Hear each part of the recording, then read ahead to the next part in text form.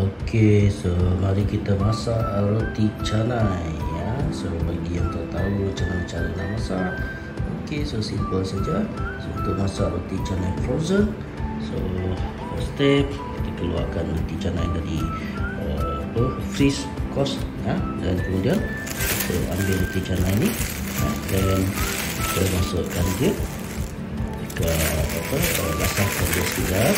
Okay, masukkan dia dalam air sekejap. Pusing dia ada rasa sikit, pusingkan. Okay, that's it ya. So lepas itu okay, terus turn on ya.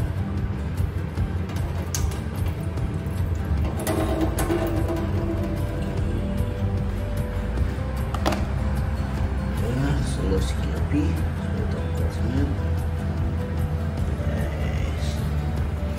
So bila kuali sudah panas, kita boleh masukkan sedikit ceri supaya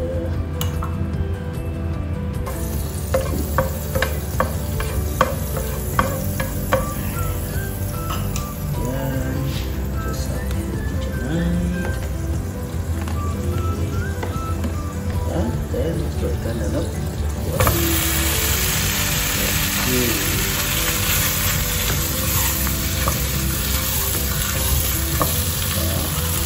Tambahkan sedikit lagi.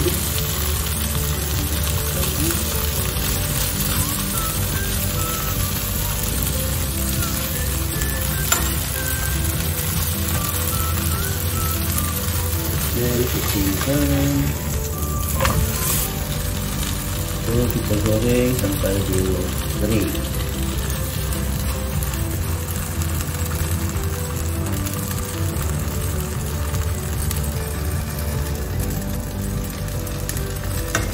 Kita alih-alihkan dia.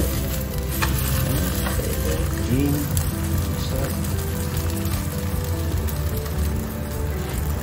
Okey, so kenapa handle ni saya letakkan dia macam ni? Saya letakkan macam ni. Okey, so ini adalah safety reason. Supaya nanti tak perlu kena goreng, jadi kita satu ni dan paling boleh tak tumpah. Especially kalau ada masak minyak, so safety first. Okay, wow, see, kita tunggu dia kering sikit. By the way, this is my first try the roti canai.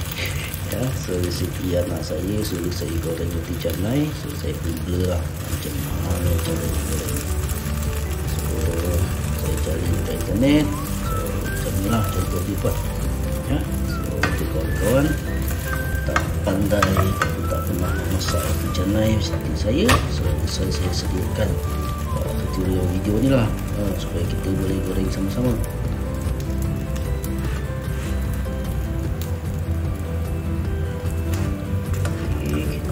Balikkan lagi. Bawah macam ni masak lagi. Okey, tunggu sekejap. Okey, so telah percaya untuk goreng roti canai frozen. So, jangan lupa padamkan api.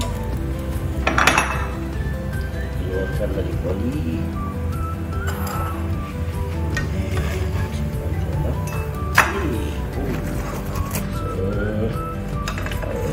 Frozen roti canai sudah ready. Susah kit.